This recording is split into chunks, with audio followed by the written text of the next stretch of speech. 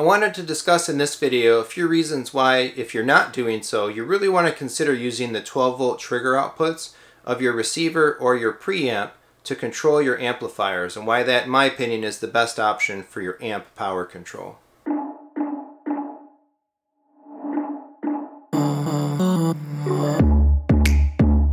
So both of my entertainment zones now use dedicated amplifiers to drive the speakers that are in those zones. I'm doing that Zone 2 setup off of my Marantz AV7704. The home theater is my main zone, 11 speakers in there, and I'm currently driving them off of an Emotiva XPA11 Gen 3. Of course, there's two subwoofers in there as well, two REL subs, powered by their own plate amplifiers and such. In the living room, I've got the 2.2 configuration with the Triad Silver 6 LCR in-walls for the mains, and a couple of Triad Bronze in-wall subwoofers for the subs in the 2.2. And the amplifiers, as I've shown in some recently prior videos, are the Triad rack amps driving those subs, and the Triad PAMP1 driving the mains. Now, in this type of setup, I could leave everything to AutoSense, meaning if I turn the system on, I turn the preamplifier on for a given zone, and an audio signal is present, those amplifiers will sense that and they'll turn on automatically. Sounds nice, but honestly, I really don't like it for really two reasons. First reason is reliability. At least for me, this equipment rack is away in a storage room. I don't see any of it when I'm sitting in my theater, and I certainly don't see it when I'm upstairs and on the other side of the house right there in the living room. So when equipment is not right in front of you and you can't see it, do you really know if it's on? If a tree falls in a forest, does anybody hear it? Is your stuff coming on? Is there a problem? You can't see it, you don't know. I'm sure, obviously, you could hear it, right? If all the amplifiers didn't come on, at some point, particularly for the mains at least, I'm not going to be hearing any audio. I'll know that it's not working. But those subwoofers, well, I don't know. I just don't want to be sitting there watching content, wondering, is everything on the way it's supposed to be on? And constantly listening. Did I hear the sub? No, there was a gunshot. There was an explosion. Yeah, I heard the sub. Everything's okay. That's really pointless. I just want to sit down with reliability and know that all my stuff is on, all my stuff is working the way it's supposed to, and enjoy my content with peace of mind and without any concerns. And as I discovered as well, like not every piece of a gear auto-senses the same way. They have different levels of sensitivity. Some are adjustable, some are not. And again, it just bugs me to no end, sitting removed from all of the equipment in a room and not knowing with a high degree of certainty that it's working the way that I expect it to in the moment.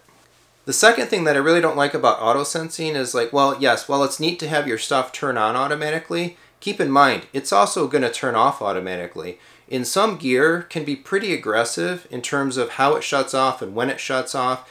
And so keep in mind that not every piece of equipment that you're using creates noise. An Apple TV makes blips and bloops while you move around the UI, but a Kaleidoscape doesn't.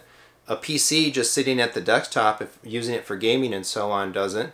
An Xbox makes noise, but it doesn't have background music. At least the PlayStation has background music. So you're just getting different behavior out of every one of your sources. And if something isn't making sound in a device with an auto-sensing hardware, auto-sensing circuit is shutting off, that means that when that device is ready to make noise again, that thing is going to have to come back on. It goes back to the problem of reliability.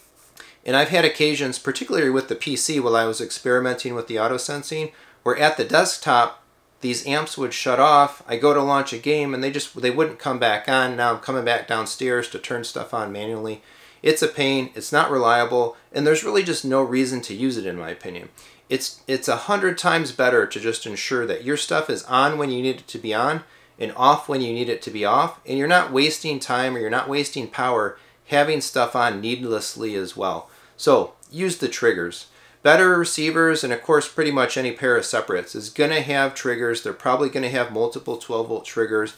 They're going to be very configurable in the menus. Most devices that are triggerable have pass-throughs so that you can chain trigger sequences if you have multiple amps.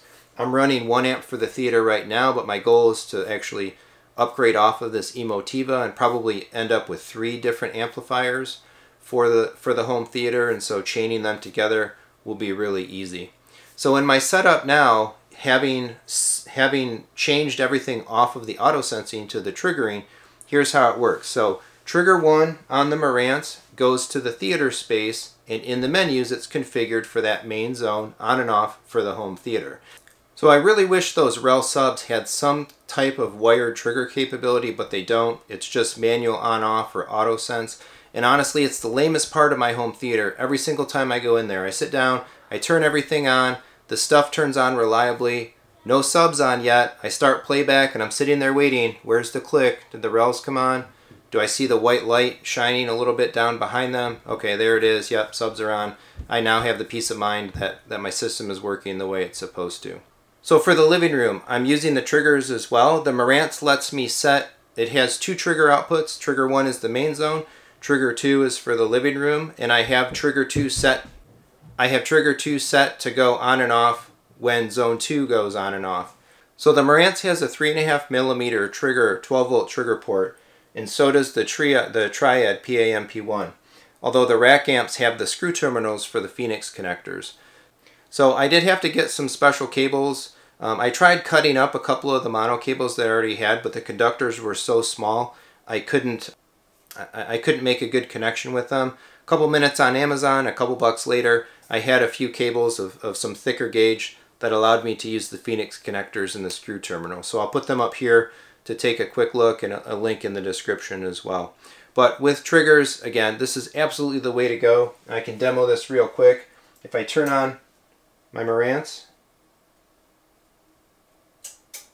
you heard the clicks. That's the Emotiva coming on.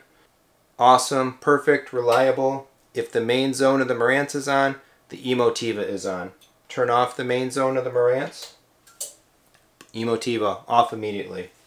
Let's do one more here, zone 2 test. You can see the red lights and no extra light here for the PMP1. Turn on zone 2. Blue lights, blue light. We're all online. Done with zone 2 for the night. Finished my show, finished my game. Turn off zone 2. And off. This is absolutely the way that you want to run your system. Don't mess with the auto sense. At some point in time, something's not going to turn on, something's going to turn off. It's just not worth it. A couple cheap cables, we're talking 3.5mm mono audio cables, dirt cheap. Even if you need the screw terminal split one that I showed on Amazon, it was like $8 for a pair of those. Cut them up, strip them, use them as you need to. I cut them down to the specific lengths that I needed. All of that trigger wiring in the back of the ramp is nice and clean. Perfect. 12-volt triggers, use them every single time. If you have any questions about it, post in the comments, let me know. Look for more content coming up. As always, please like and subscribe, and thanks for watching.